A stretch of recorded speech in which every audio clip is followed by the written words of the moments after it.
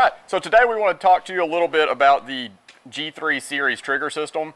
And this is something that we're really proud of because it really is a great trigger when you get out on, start shooting out on the range and seeing what your performance is downrange. But a lot of times when you get behind the counter and you're looking for a new gun, if you don't know like what the benefits are of a two-stage trigger like the G series, then you tend to get a lot of trigger snobs out there that really creep through it, but that's not really how you pull a trigger. No, it's not, no. Right? I mean, imagine if you went and shot a competition, right, and you drew your gun and you're coming in on target and you just slowly started pulling that trigger. You'd be way behind. You don't do that, right? You'd be close to last place for sure. So when we look at a good defense pistol, especially when you look at this gun, it does transition very well. The entire G3 series family has this same trigger system. And when we look at it, when I talk about a two-stage trigger system, we're talking about we have a little bit of play, so this take up, and then a wall, and once we hit that wall, once it breaks, that's when the gun fires. So what we're doing here though, instead of grabbing the trigger and slowly pulling back, trying to find that wall, and then letting the gun break, we want to go through a little bit of technique to help you alleviate that and get through that process a little faster. We want to shoot sooner, right? And that will make us a little faster. So when we look at this, as we present on target, we are prepping this trigger to the wall. So as that looks, as we press out, we prep the trigger, and now you can see where this trigger is on the break. So when we're ready to fire, we have a nice break, the gun resets, and then nice short reset. So now if we're shooting a long string of fire, we never have to leave the back of the trigger guard here, right? We can continue shooting until we're done and then come off that trigger.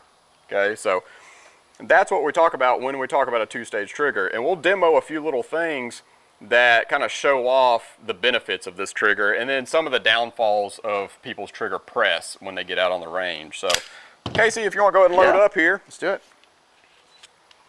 What I want to show off first is kind of the typical display, and you can watch this, right? It's just visibly slower, right? So Casey, this is something I see on the range quite a bit.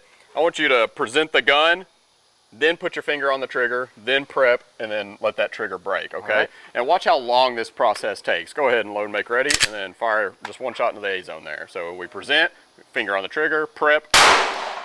So now, what I want you to do is, let's shave one of those processes off. So instead of waiting to put your trigger finger on the trigger until you're fully extended, let's go ahead and put it on the trigger right now. And then as we present out, I want you to prep. So we're pulling the take up back and getting to the wall. So go ahead and do that. And then break. Perfect. You see that? It's already getting a little faster, right?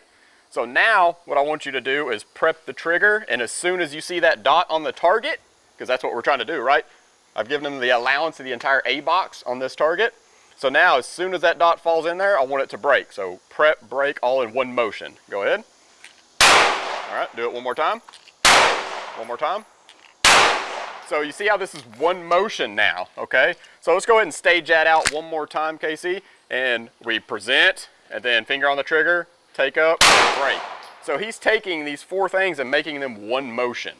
Okay, so when you get out on the range, you can go ahead and unload and show clear there. I see you clear. So when we get out on the behind the counter and you're trying to pick out your gun, try not to get up there, and you'll see guys do this. They're like, all right, oh, that's a good, that's a bad trigger. It's got a long take up.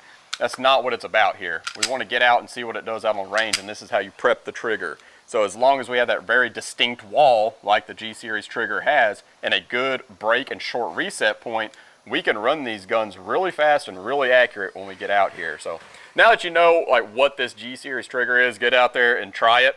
And then maybe you can come up and catch KC out on a match with this G series trigger.